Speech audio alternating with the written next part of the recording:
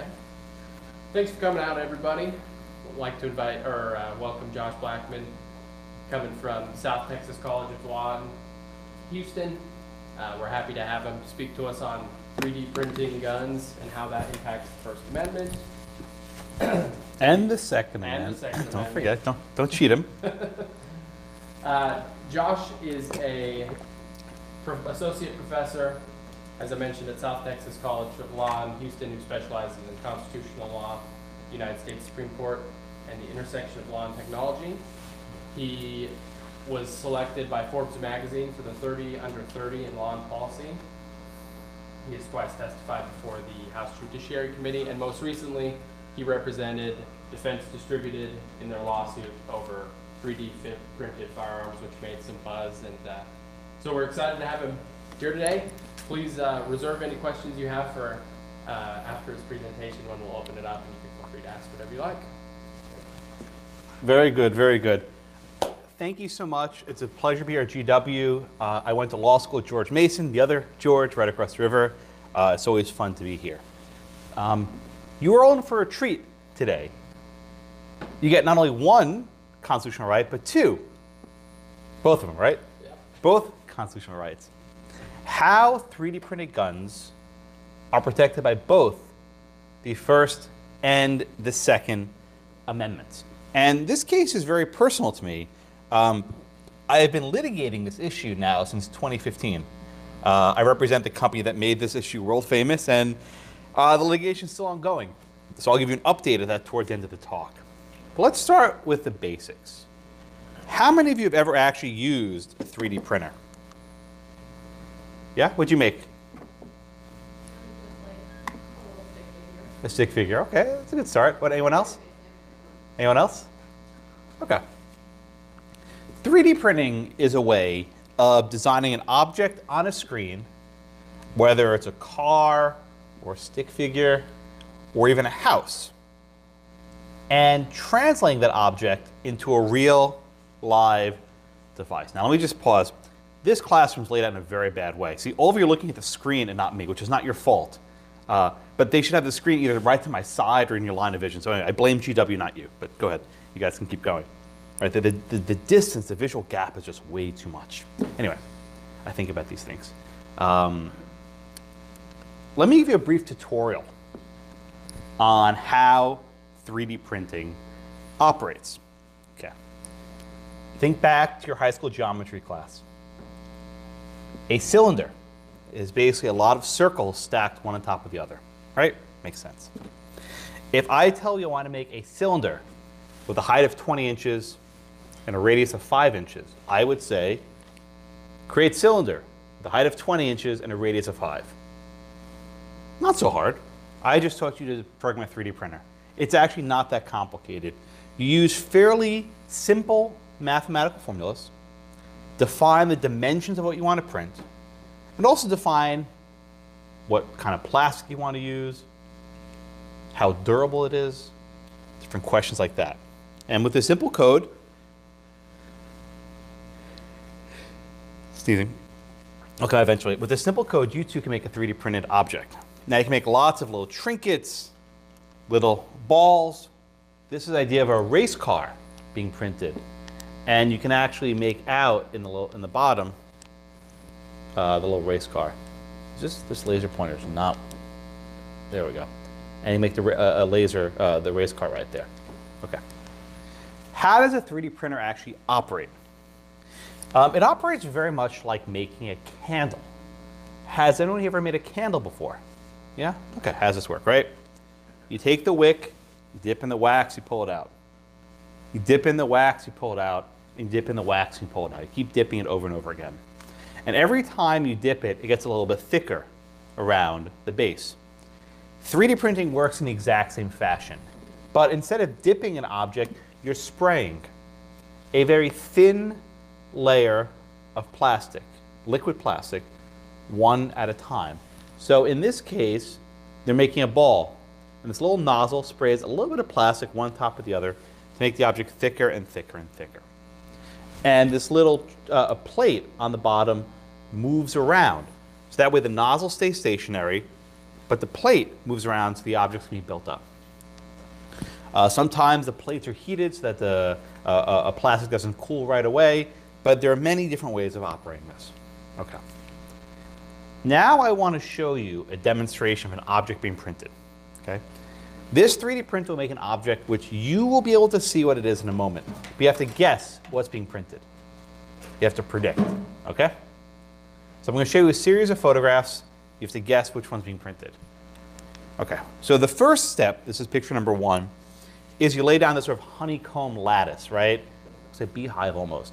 This is a very strong way of making objects. It's very durable. Okay, this is number 1. Number 2. Number 3. Anyone see it yet? What? A brain, okay, close. Frog, close. 4.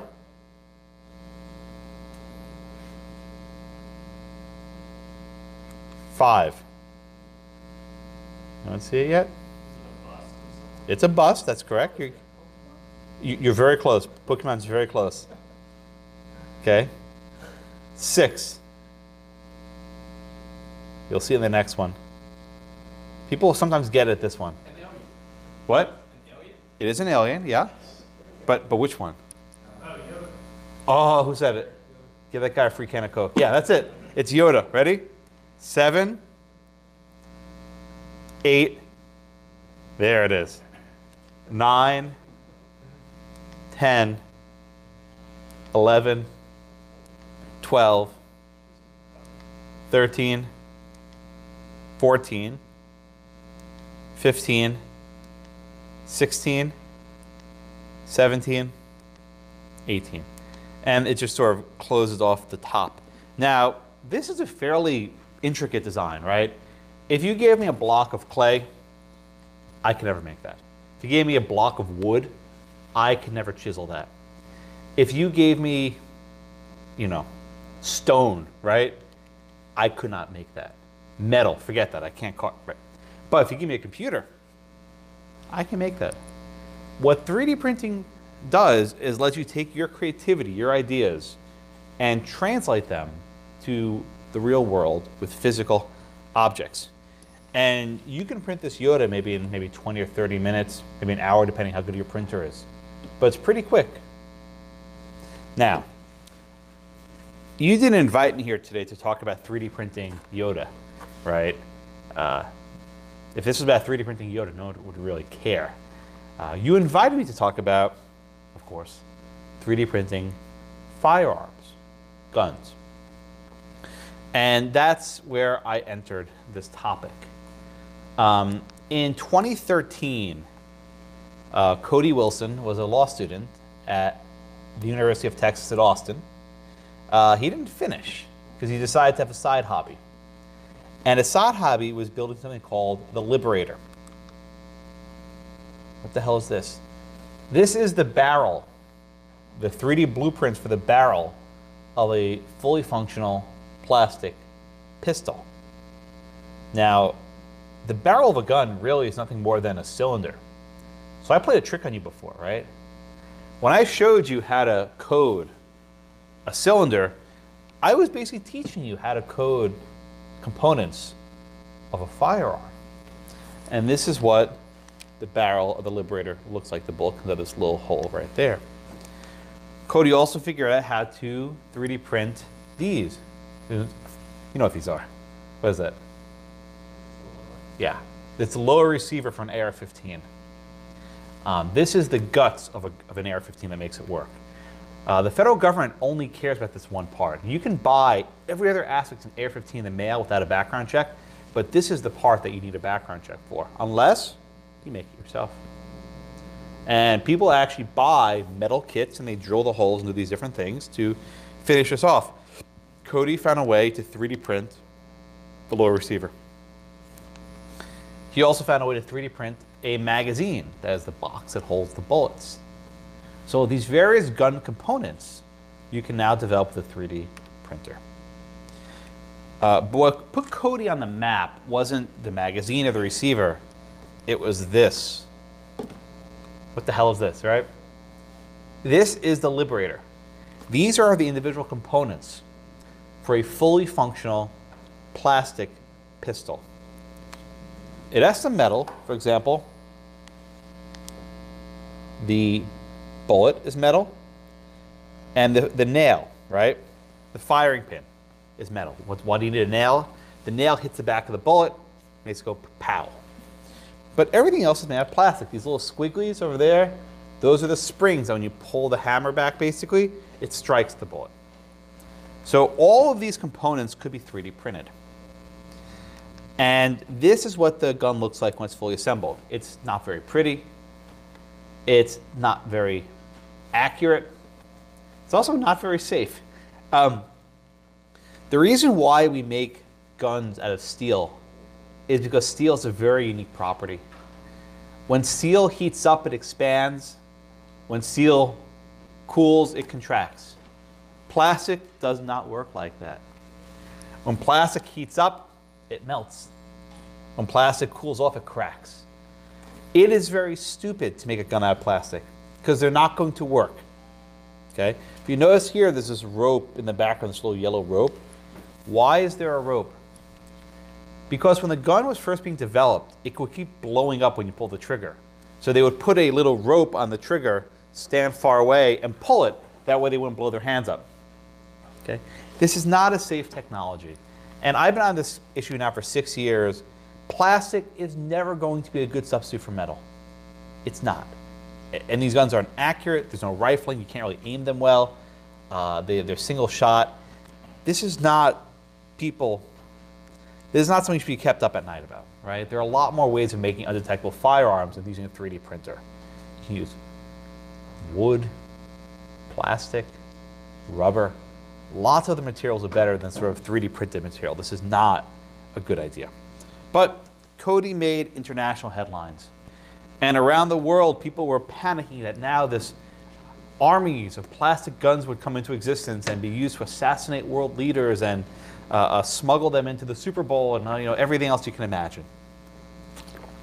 It was mostly paranoia, right? This gun takes about a week to make with maybe $30,000, $40,000 worth of equipment, right? This is not any sort of imminent threat. I don't think it's even a threat in 5 or 10 years. This is a very remote threat. This could actually be a meaningful tool used to kill people. But people like to panic. That's what government usually does. They panic and try to ban stuff. But is there a problem, right? Is there a problem with 3D printing your own weapon? Now, when I usually say 3D print your own firearm, this is basically what people have in mind, right? Where you point, click, and a gun pops out. My friends, this is not how it works. There's a lot of work that goes into it. The Liberator might take a full week to print all the components, like a 40-hour work week. You can't just bang. You have to do a lot of effort into editing the code and modifying the code and choosing your materials. You even have to treat the barrel with this acetone bath to harden, to strengthen the plastic so it won't blow up in your hand. There's a lot of work that's been done to make one of these guns functional. It's not automatic. But if you want to make a gun at home, you don't need a 3D printer. You can make a zip gun. Anyone ever know what a zip gun is? Yeah, when I give this talk in different parts of the country, the answers are different, right? I'm in the Northeast now, so I have to be a little bit different. A zip gun is a homemade gun. I could go down to the local hardware store, buy $10 worth of parts, and make a fully functional firearm that works. For example, I found this picture on the internet somewhere. It's a gun made out of a garden hose, nozzle, and a soldering iron. Soldering iron and a garden hose. Imagine that. A fully functional gun that will actually not blow up in your hand with about $10 worth of parts. I found this other instruction kit. This is a keychain flashlight that's used to make a firearm. Because if you think about it, a firearm is nothing more than a tube that a bullet flies out of, right? That's all a gun is. And they're different shapes and sizes, bigger bullets, smaller bullets. But a gun is basically a tube That's something you can fly out of, won't blow up. Think of a cannon back in the olden days, right? Or a musket. You can improve the technology. It's a fairly basic idea, right? If you're looking to commit harm, you don't need much. Exhibit A. Okay, I'm going to show you a demonstration. Do not try this at home. These guys are morons. I mean that sincerely. They're idiots. And the flip phone camera should be the first indication that they are not serious about what they're doing. Okay, so what are these guys doing? They're going to make a rifle out of a piece of rubber tubing. That's this little tube over there, a metal pipe, and a shotgun shell. They're going to make a rifle. How? On the tip, on the edge of the metal pipe is this little dimple. That's going to be the firing pin. They're going to jam that metal pipe into the shotgun shell. How? See it? They're loading the shotgun shell, the red shell, into the black rubber tube. And they're going to jam it. Okay, so take a step back for a minute. What's wrong with this picture? Well, everything, yeah, you're right. But what, in particular, what's wrong with this picture? Yeah. Yeah, that might blow up in his hand, and he'll have one hand, or maybe 0 hands. What else is wrong with this picture? There's nothing to stop the recoil from shooting things. Yeah, and in fact, his hand is actually in front of the barrel, and there's nothing behind it. So there's also something wrong if anyone spots it. What's going on over here? Anyone see it? There's no backstop. In fact, let me show you the next frame. It's even worse. There's an electrical outlet with wires that are plugged into a fan. And you can see that there are several holes on the cardboard box they're shooting into. So they've done this before.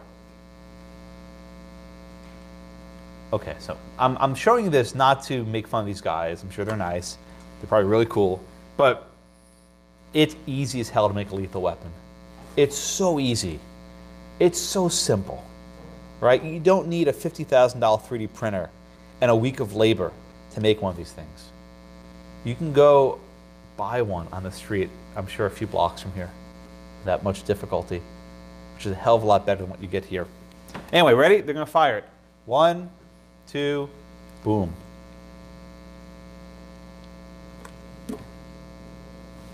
Lethal weapon. And amazingly, they didn't kill themselves. They're all proud. The shotgun's smoking, the shell's smoking. Rubber tube and a shotgun shell, that's all you need. They use a metal pipe here. They could really use anything sharp. It didn't have to be metal. It could be wood even. Did these guys break the law? Right? Is it a crime to make your own weapon and shoot inside your house? Now, there might be ordinances about discharging a weapon indoors, and I don't want to get into that because those aren't very important. But is a mere act of making your own weapon illegal? Under federal law, the answer is no. The Bureau of Alcohol, Tobacco, and Firearms and Explosives has said you can make your own weapon with certain limitations. You can't have a short-barreled shotgun, you can't have an automatic weapon, but as a general matter, you can make your own gun. You can't sell it. If you sell it and put it into the stream of commerce, you need a license, and then you go to jail for a lot of time if you don't have a license, right? But making your own weapon is perfectly legal. Then why am I involved, right? If it's legal to print your own gun, then what's the legal issue? Why are lawyers even involved here? What the federal government and now the state governments have started doing is not only trying to ban the printing of these weapons, they've tried to ban the sharing of the files of the information used to print these weapons. And these sorts of laws implicate the First Amendment. Now, you may have taken common law, maybe you haven't, but the basic tenet, the basic principle of the First Amendment is that the government cannot impose a prior restraint on speech. They can't stop you from speaking in advance. And they also can't impose what are called content-based restrictions. that is restricting the speech based on its content, right? They can't say, you know, you can talk about everything except for this one issue. It's a content-based restriction. It might also be a viewpoint-based restriction as well, but they're related. Here, at least New Jersey has enacted a statute that makes it a crime to share information that might be used to make a firearm, right? It's a crime to share information that might be used to make a firearm, okay? We have a lot of problems with the statute, right? I'll give you an easy example that someone actually raised at oral arguments, right? What happens if I put online the blueprints needed to make a toy gun, right? It's a toy. It's non-operational. It's just the outline of a gun. There's nothing inside. There's no guts in it. And I put this file online. And then someone modifies it and makes it fully functional. Under our reading of the New Jersey statute, I am now a criminal for sharing information that can be used to make a gun. I'll take one step further. The law even applies to the components that may be used to make a gun. Right, components. So if I put online a design for a screw or a nut or a bolt, which has a million possible uses, and then someone decides to use that to build a gun, I'm now a felon. These are broad statutes. I think they have serious constitutional problems. But you might say, wait a minute, Josh, you can't use the First Amendment to shield criminal activity, right? These files are teaching you, they're showing you, they're helping you commit crimes. Has one ever used the Anarchist Cookbook? All right. This is basically a hand guide to be a terrorist. I'm not exaggerating much. It tells you how to make bombs, how to make poisons, how to do various things of this sort. Okay. There were efforts back in the 60s and 70s to ban this book, and those efforts failed.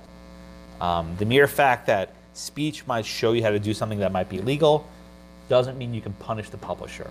Now, if I give you step-by-step instructions of how to assassinate someone, step-by-step, okay, meet him here, he's going to go outside there, stand in this building in this angle, okay, I think I can be charged as an accomplice in the crime. I think I'll go that far.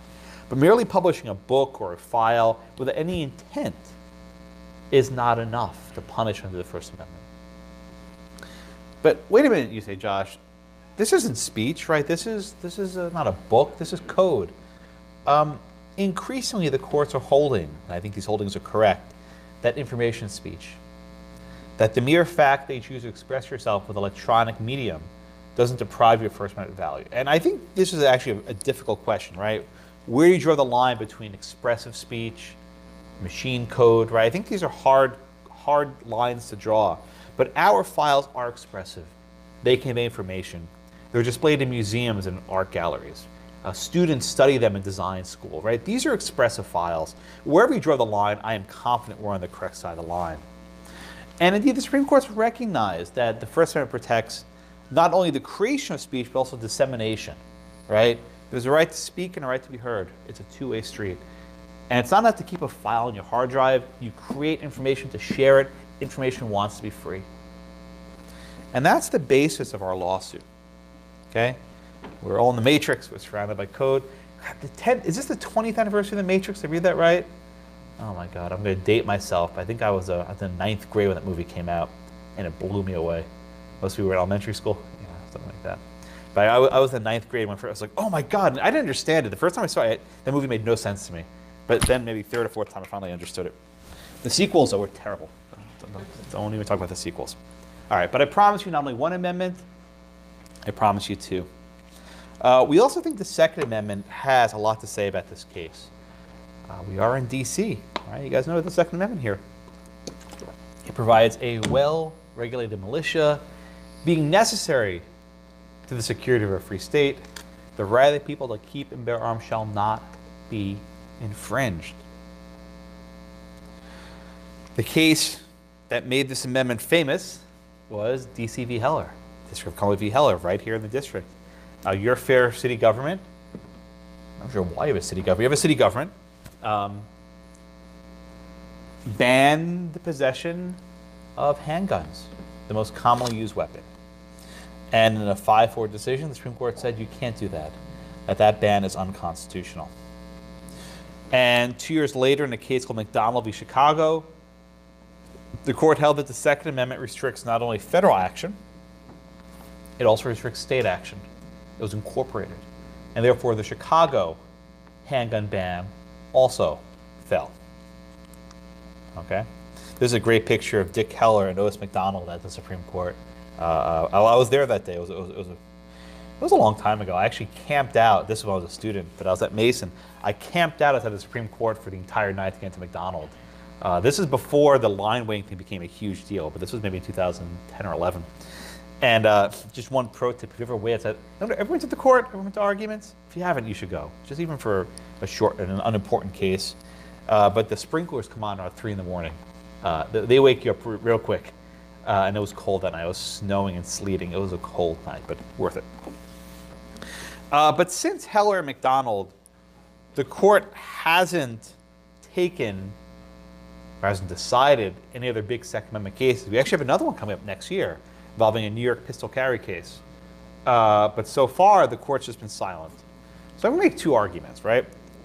I think the Second Amendment is not just a right to have a gun, but a right to acquire it. What do I mean by that? Well, imagine DC passed a law. You can imagine them passing that. It says, if you already have a gun, you can keep it. This is Heller, by the way. If you already have a gun, you can keep it, but you can't buy any new guns, right? If you have a gun, keep it. No one buys new guns. So basically, until these people die out, we're fine, right? No problem. I think such a law would be unconstitutional. I think at a minimum, the right to bear arms means you have some right of obtaining it. Now, I think there are restrictions. You can have background checks and the like. I don't have a problem with those as a general matter. But I think there's a right to acquire arms.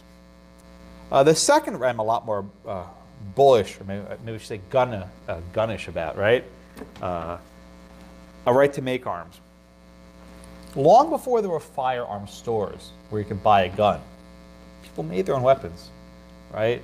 When the militiamen at Bunker Hill needed weapons, they couldn't go down to Walmart, right?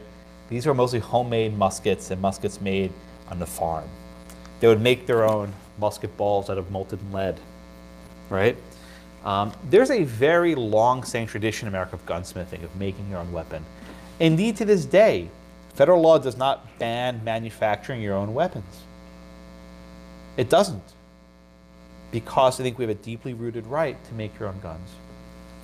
And the Second Amendment here plays an important role in what's called a hybrid right. And if you studied Employment Division versus Smith, Justice Scalia talks about this. What's a hybrid right? I'll give you an example.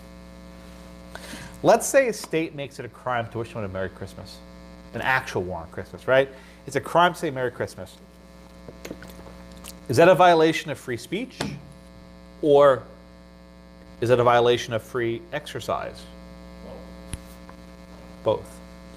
There are certain ways in which rights reinforce each other. What are called hybrid rights, right? Where if you ban someone from talking about their religion, it's doubly unconstitutional. I'll give a contrary example. Let's say the state passes a law that bans books but how to perform abortions, right? The state passes a law that bans publishing instruction of how to perform an abortion, for example, right? Is that a violation of due process or free speech? Maybe a little bit of both. And the answer might be both, right? When you have these heightened rights, the scrutiny gets a little bit even tighter. So here, the state, New Jersey and others, are banning the sharing of information of how to make a gun, how to acquire a gun. And in this way, I think that these laws run afoul of both the First and the Second Amendment standing on their own, and these two rights operating as a hybrid. So far, courts haven't adopted my theory, but I think it's good. And I think eventually we'll win, eventually. Okay, so what laws are on the books now? Well, for the last 30 years, we've had something called the Undetectable Firearms Act. It was enacted in 1988. Wait a minute, Josh. 1988? You guys weren't even born yet, right? I thought this plastic gun thing was like from 2013, like 5 years ago. Plastic guns aren't new. Undetectable weapons are very old. They've been around for a long time. And in some regards, the old school undetectable weapons are easier to make than the 3D printed weapons. right? This law says all guns must have enough metal in them to trigger a magnetometer, a metal detector. Why were people in the 80s worried about plastic guns? Well, they had a misconception of the Glock handgun. In fact, Bruce Willis in one of the Die Hard movies has this one line, which is completely false, but it's an awesome line. He says, "Luggage that punk pulled the Glock 7 on me." You know what that is? It's a porcelain gun made in Germany. It doesn't show up in your airport x-ray machines, and it costs more than what you make in a month. Now, everything he says false, everything, right? There is no Glock 7. It's not made of porcelain, it's made of metal. It's not made in Germany, it's made in Austria. It will show up in an x-ray machine, and they're fairly affordable. But people have been panicking about these undetectable guns forever. Let me tell you something. You know what's metal? A bullet. This is so stupid. You go through an airport x-ray machine, you have like a nickel in your pocket, it goes off, right? Bullets are made out of metal. Okay, so I guess you can maybe knock someone in the head with a plastic gun, I don't know, but you need bullets. Anyway, this is, what I'm trying to get across is this is not a rational fear. This is primarily people who have this idea that you click and this like, fully functional automatic weapon pops out of your printer, your HP, right? And then you just, it's plastic, and you just run around through metal detectors, that ain't nothing. Body scanners, x-ray machines, these are all detectable, right? Like I have baby wipes now in my backpack and they find them with the body scanner thing, right? Anyway, I digress. Okay. So there have been efforts to ban 3D guns. Senator Schumer, who loves to ban things, tried back in 2014. He failed. He always has pictures of him standing next to things he wants to criminalize. This is his routine. I saw one proposal that said that the prospect of 3D guns are so dangerous that we should ban 3D printing. We should ban printing plastic materials. Let me tell you something, guys. You can 3D print metal, like Terminator style, right? This is a fully functional 1911 handgun, 3D printed. Metal. Now, why would you do this? This thing costs $40,000. It's insane. You can buy a gun for maybe $200 on the cheap, right? And again, people say, "Oh, Josh, technology progresses." I've been doing this now for 5 years. Things haven't moved, right? Printing stuff with a 3D printer is not cheap, right? It's not quick. It's a good way of prototyping, right? Putting together a design that you want to test out, see how it works. That's what 3D printing is good for. You can't mass manufacture an army. One of the judges in one of our courts said something like, "Well, what if terrorists get a hold of these things?"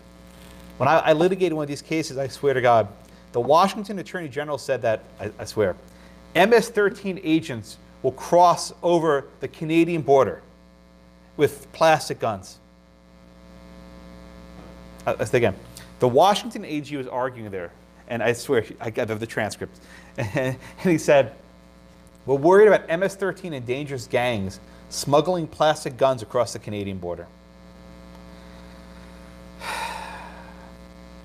Yeah, no, this is not real. It's paranoia, right? I mean, there's right-wing paranoia, the emergency on the border. There's left-wing paranoia, plastic guns, right? We all have our own paranoia. We all try to pass laws to ban things that aren't real, and that's where we are. Okay. So then how'd they get my guy, right? How did Cody first get in trouble? Well, the federal government didn't have a ban on plastic guns. In fact, the Liberator actually required a block of metal to be installed, so Cody's end product complied with the law. Instead, they came down on him through export control laws. You probably never been exposed to this, but as a general matter, when you export certain types of arms, you have to comply with ITAR, the International Traffic in Arms Regulation. Okay, what is ITAR? Well, let's say you want to send a Stinger missile to Afghanistan. Okay, probably a bad idea. I think you need the government's permission to send a Stinger missile to Afghanistan. I think we can all agree it's a good idea, right? Let's say I want to send the blueprints to a nuclear submarine to China. Okay, the government might have an interest to stop me from sharing that information. I'm with them, right? But when you have an open source file that's been downloaded thousands of times in the public domain, can the State Department, 2 blocks right over there, right? Can the State Department tell you, no, you can't share this information? The government had never before used this regime for public speech or open source public domain information. They've just never used a law in this fashion until Cody. In May of 2013, they sent him a letter ordering him to take down the Liberator blueprints, right? Read the red part. It says, this means that all such data should be removed from public access immediately. It's a takedown notice, right? It's a takedown notice. To remove open source code from the internet of how to make a weapon. Never before had the government used the law in this manner. Never before. And actually not since. This letter was from 2013. We filed a lawsuit in federal court in Austin in 2015, just before the 2-year statute ran out. At the time, my co-counsel was Alan Gura, who litigated Heller McDonald. We brought this lawsuit. And we argued that the State Department's regime violated the First Amendment, violated the Second Amendment, it was vague, violated due process, and a few other administrative claims. We lost in the district court. On the Fifth Circuit, we split the panel 2-1. We had a very good dissent from Judge Edith Jones, which I'm grateful for. But dissents don't give you a victory. We petitioned for a hearing on bonk, and I think we got 4 or 5 dissents from bonk, but not enough to flip the court. And then we petitioned for certiorari. Supreme Court denied review. So then we went back down to the district court, and we were actually feeling pretty good, right? We were up at the Supreme Court on a preliminary injunction, and it's hard to win a PI. Right? You have to show what's called irreparable harm. It's actually a very high burden. So we were pretty good that on summary judgment we'd win. And the judge said, you try to engage in settlement discussions. And we did. And the government came back and said, we want to settle the case. They said, we've determined that our own rule is probably unconstitutional. And we want to change it and adopt a different rule that removes this censorship. They want to shift how they approve foreign arms controls. They said, sure, great. Then began the battle. So I'll give you the end result. In 5 days, I argued 4 TROs in 4 different courts, 4 temporary restraining orders. I had 90 hours billed in 5 days. So let's just walk this one day at a time, right? So the settlement was supposed to go into effect Friday. Dates aren't important, just Friday. On Tuesday or I can't remember, Tuesday or Wednesday, we get this letter from the gun control groups, the Brady campaign, Every Town for Gun Violence, Giffords, all these people, right? All of Michael Bloomberg's alter egos, right? And they said, we want to intervene. We want a temporary restraining order, TRO, to block your settlement. And we thought, what the hell is this? What do you mean block our settlement? Who the hell are you to block our settlement? We negotiate this with the government. And they filed this TRO. I went down to Austin, or actually they're kind of up to Austin for it in Houston, and I argued it, and the judge actually denied the TRO. This was number 1. At that time, Cody had planned to post the files the following week. But I told Cody, look, Cody, we have our license. Post the files now. Post them immediately. Because I don't know what other kind of chicanery these other parties are going to do. Because I figured the Brady campaign was like the last, the first wave. And I was right. And at that time, I said, we have to go on offense. New Jersey, the AG, a guy named Graywall, had sent us a number of cease and desist letters telling us to stop what we're doing, kind of ignored them. I said, this guy's going to sue us. I said, you know what? If he's smart, he's going to sue us in state court on a state law issue so he can't remove it. Right? There's no diversity jurisdiction once the Attorney General. And I said, this guy's going to sue us in state court. Let's sue him first. So I spent that entire weekend preparing a federal complaint against New Jersey in federal court in Austin. And I was about to file it on Sunday afternoon when I get this frantic email. The Pennsylvania Attorney General had sued us in federal court in Philadelphia, seeking a TRO to block us from posting the files. I called the Pennsylvania lawyer, said, we've already posted the files. Your entire motion is moot. And he's like, no, you haven't. I'm like, yeah, I have. So I said, here's a link. He's like, well, these guys spent their entire week preparing a motion that was irrelevant. They didn't check the damn websites if the files were online. They didn't even bother checking it, right? My guy posted them. They're online. So I said, this is stupid. We already posted it. He's like, well, I still want to have the judge hear it. They wanted an ex parte TRO, right? And they sued us in federal court. All right. So at that point, we went ahead, we filed our New Jersey suit, and then we heard back from the Pennsylvania judge. He came into the office on a Sunday. He said, I want to have a hearing now. I was in New York at the time. And so I actually had to take, I'm not joking, I had to take a TRO oral argument from LaGuardia Airport, the worst airport in the United States. I was at the United Lounge at LaGuardia Airport, and they argued a TRO by phone. Now, their motion was bizarre. They brought state law claims in federal court with no federal question. The judge actually asked the Pennsylvania lawyer, have you ever actually litigated a federal case before? It was pretty brutal. I was like, oh man, this is good. So they were arguing back and forth. I said, Judge, Your Honor, the files are online already. I don't know what relief they're seeking. He's like, well, okay. So then they said, well, we don't want to just stop the files. We don't want people in Pennsylvania not to access them, right? I'm like, okay, so I'll tell you what. I told the judge, like, look, it's Sunday. I haven't had time to brief this issue. We will voluntarily block all Pennsylvania IP addresses, right? So if you're coming from Pennsylvania IP address, we'll block access. And the judge said, you know what? I agree with Mr. Blackman. That's fine. He denied the TRO as moot. And I said, we'll come back later. We'll figure this out later. But I'll just block New Jersey, Pennsylvania. I didn't care about Pennsylvania. I just didn't want the site coming down. Okay? So that was Sunday. I then flew home, got almost no sleep because I knew something was coming next. Monday morning, stuff starts stirring. I started hearing all these reports that we're going to be sued by like 20 states. I'm like, oh, okay, that's nice. So first, we get sued by the New Jersey Attorney General as we expected, but he sues us in state court. Ready for this? He sued us in Chancery Court, right, the Court of Equity, right? Ready for this? He sought a nationwide injunction against us in Essex County Chancery Court. That guy's got some chutzpah. I mean, that's good for him, right? Waste my time. I'll get the fees eventually. And he sued us and wanted an ex parte TRO, meaning the judge wouldn't even have a hearing first.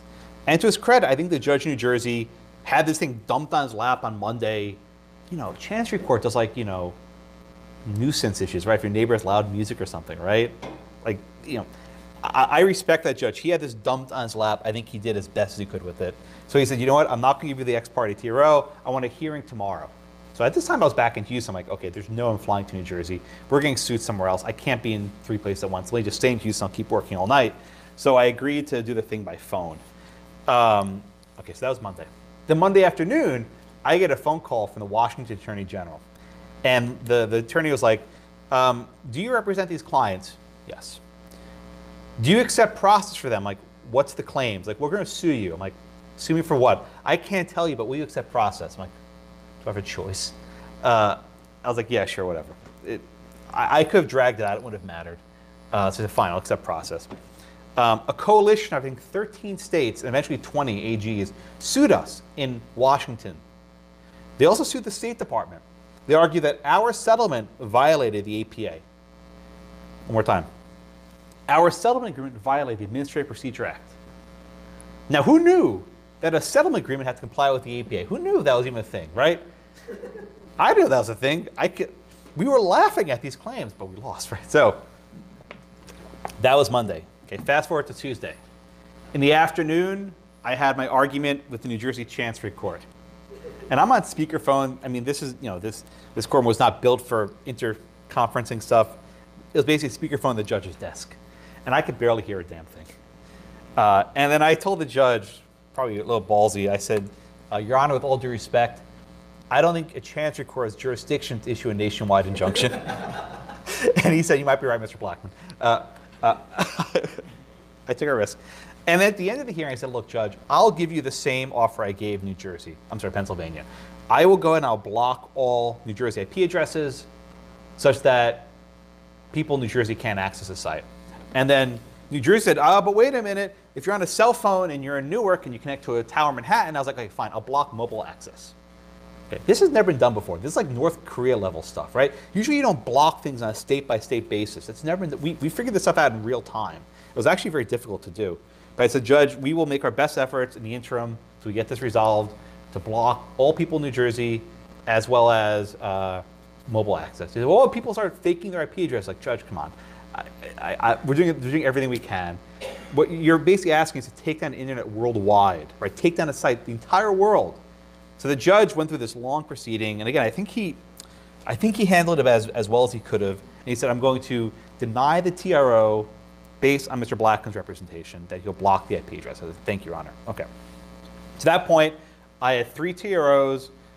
I won basically 3 of them. I was like, okay, feeling pretty good, right? Then I have the Washington oral argument, which is 2 hours behind, 3 hours behind, so a little later in the day. This was primarily a case against the State Department, but I was there for reasons I still don't understand. And I made this argument at the First Amendment, and I was talking about the Pentagon Papers case and how this is violation of free speech. The judge asked me one question in Seattle. What was that question? Mr. Blackman, do you represent all the parties? I'm like, oh, I'm going to lose, aren't I? That means if I can issue a judgment, it can bind everyone. I'm like, yes, Your Honor. And he ruled from the bench. He granted the TRO.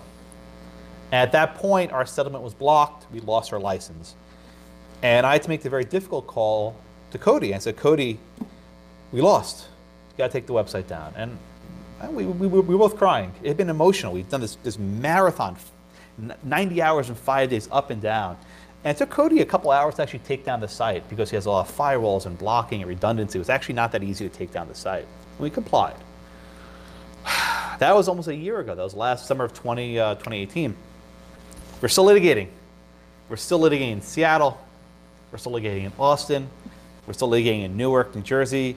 These cases keep going up and down. Eventually, I think they will all converge at the Supreme Court, God willing, in the next year or so, because I'm getting tired of this case. No, actually not. It's actually fun. I'm enjoying it. But this is a case that just keeps going on and on and on. And I think ultimately will prevail. There are a lot of ways we should prevail. The First Amendment's good. I don't think states can regulate the internet at all. There's preemption, there's supremacy clause, there's dormant commerce clause. There are a lot of reasons why New Jersey should lose. A lot of reasons why they should lose. And a lot of reasons why we should win. I'll stop here and I'll take some questions. Thank you all so much. Thank you.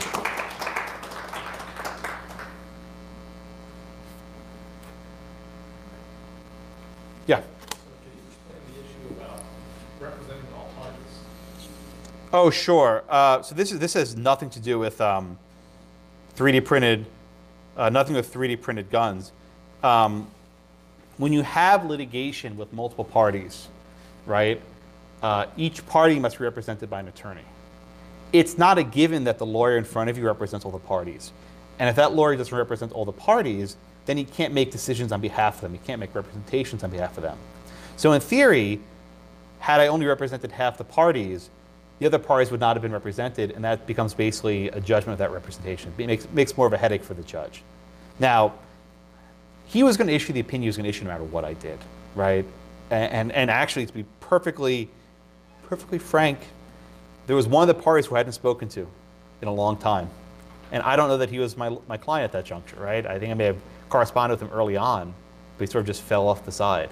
So I don't even know if I represent all the parties, but in the pinch, I stood up. You'll learn about some legal ethics where sometimes where there's a person who needs representation and in an emergency, you do it, right? I hadn't been admitted to the bars of any of those states, right? I hadn't been admitted to Prague Vice. They just let me argue. I had local counsel I found very quickly. By the way, finding pro-gun lawyers in New Jersey and Washington, hard. There aren't any. They don't exist, like endangered species. But I argued in courts I was admitted to. I was filing briefs with rules I wasn't familiar with. But when you have a 24-hour TRO, you don't have a choice. You always see in TV, 25 states through the Trump administration, a nationwide injunction, right? But they have entire offices of lawyers who can handle that crap. It was just me and one other lawyer doing all this work, and we had some good local counsel helping us. But it's a lot of work. Does that change your opinion, or maybe does it strengthen your opinion on nationwide injunctions more broadly? Like the fact that they try to get you in a chance to record. My goodness. Yeah. Legislation that they're considering now about Congress actually to ban nationwide injunctions. Do you think that's Yeah, no, I think it's a good question. The issue with nationwide injunctions isn't so much whether they apply beyond the district of the court. It's whether they bind all people, right? The federal government generally appears in all different states. But in a lot of cases, I think the court could limit relief to the named party. So I'll use my litigation as an example, right? Let's say, in fact, that I was violating New Jersey law, which I wasn't. I think it would be totally within the power of the courts to perhaps limit access to the site in New Jersey, right? Whether that's a First Amendment violation, I don't care, but as a jurisdictional matter, they could have limited the remedy to people in New Jersey. Now, is that perfect? No. Can people spoof their IP addresses? Can they drive across state lines and come back? Of course. But I do think there's an important limitation that a court's judgment should not be broader than it needs to be to affect the relief they have. And if the problem is I'm violating New Jersey law in New Jersey, I think blocking IP addresses was an acceptable solution, which is why I volunteered. I actually proposed that, look, I will voluntarily block their IP so we figure this matter out. We actually called it the blue wall. Basically, the entire eastern seaboard and much of the west, basically all the Hillary states, were just walled off from the internet. Like, again, that had never been done before. We figured that stuff out on the fly. It was pretty ambitious, and I give Cody a lot of credit. Yes, sir.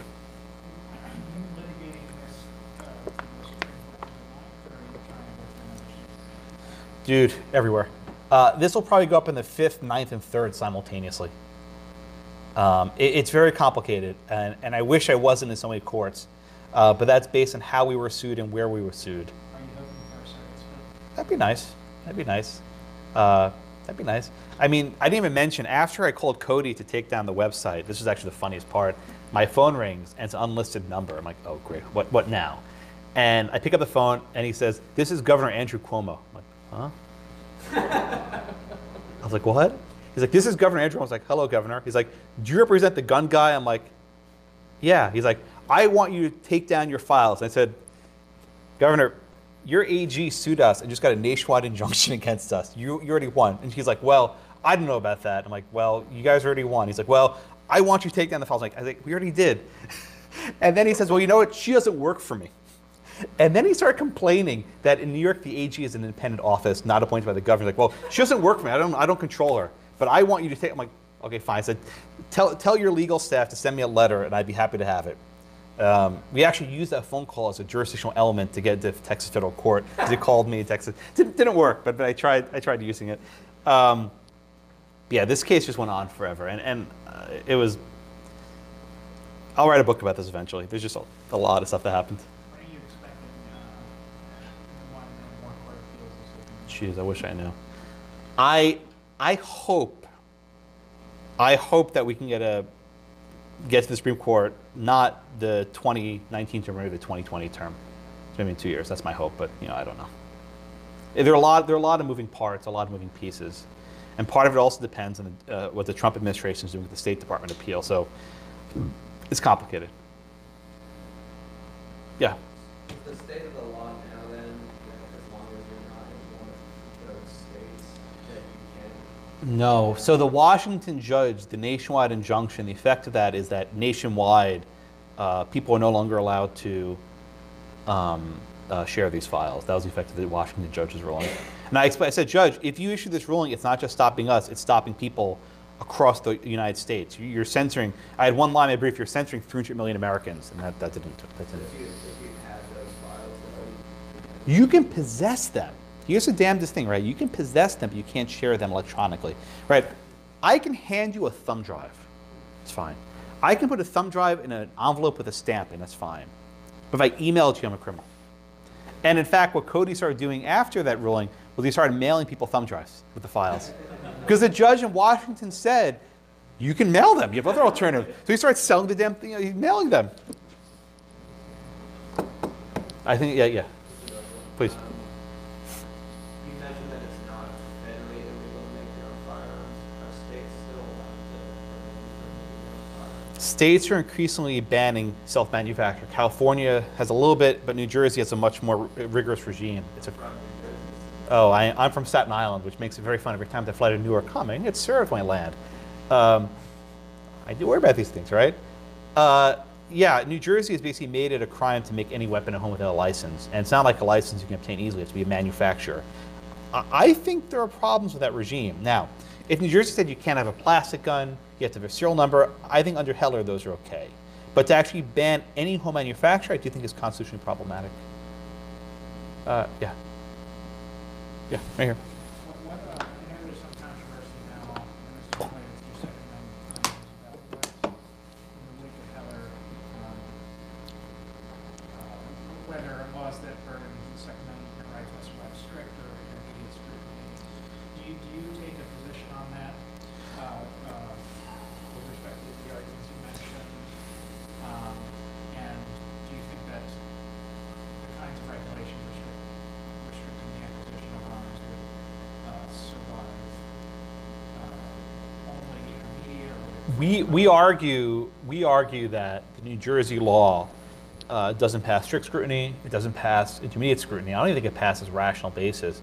It makes it a crime to share information that may be used to make a firearm or firearm components. I mentioned earlier, it bans screws and nuts, right? It bans making a toy gun that can be modified to a real gun, right? It's so overbroad and has no narrow tailoring. I don't think it passes any scrutiny at all. But yeah, we argue under strict or intermediate. I think it even flunks rational basis. It's such a poorly designed statute. Yes, sir.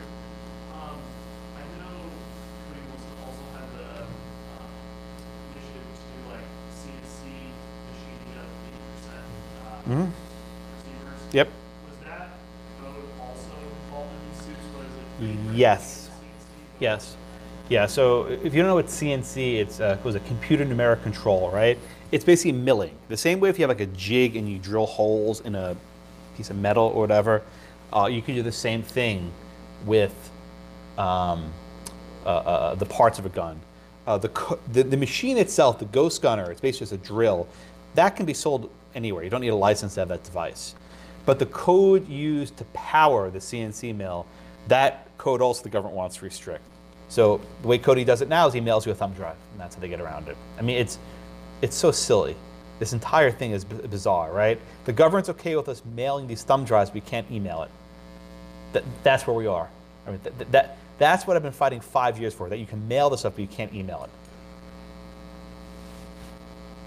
Okay. Other questions? Yeah? what's the penalty for these or is it just Contempt of court, which means jail. They hold you in. Yeah, I mean, I'll make this point. After the, even if you don't know, suppose I don't know about well, you have to have knowledge, but after the judge issued his order, I was on the phone and said, Your Honor, may I just be clear, are you ordering my client to take down the website? And he said, no, I'm not ordering him to take down the website. I said, Your Honor, as a consequence of your ruling, it's now illegal for my client to have this website up. And the judge made some comments saying, well, sometimes anarchists break the law, you know. And I actually clapped back and I said, Your Honor, my client always complies with court orders, which he does. And he says, well, I was making a joke. He sort of just brushed it off. I had reporters from the AP and Reuters calling me like, what the hell is that, right? Why is he making fun of your client? And in fact, he had an opinion. This judge in Seattle had an opinion. We actually quoted his line where we talked about my anarchist client. He actually quoted the transcript to show that there was no order against my client. So he was actually proud of that line, I suppose. But had the judge issued that order, well, to be precise, had the judge issued the order and Cody didn't take down the files, the judge in Seattle have had no power to do anything. But at that point, he could have been indicted by the feds for breaking export control law, which you don't want to do either. But I could have been held in contempt by the Pennsylvania and the New Jersey judges. So it was, after I promised that we will block the IP addresses, we had to figure out how to do that, and that was my response. I told the judge we're going to do it, we had to do it. Yeah. Would you consider a void for being this claim? We have one of those, yeah. The statutes are real vague. Information that may be used to manufacture a firearm, what the hell does that mean? That can be anything. It's so broad. Okay, I'll take this question, the last one, then you can ask otherwise. I wrote an article in a law review about 3D printed guns. And I wrote that I think 3D printed guns are protected by the First and Second Amendment. Cody read my article. He called me out of the blue and said, I want to hire you to sue the government. Like, what are you, insane? This is, I think, my second or third year teaching. It's pretty early on. And we talked about the case. I learned more. I was like, okay, I'm in. And I helped recruit Alan Gura, who was our lead attorney. He dropped out of the case eventually, and we have other counsel helping us. But I've been along the ride for almost 5 years. Almost 6 years now, actually. Anything else? Thank you all so much. Appreciate it. Thank you.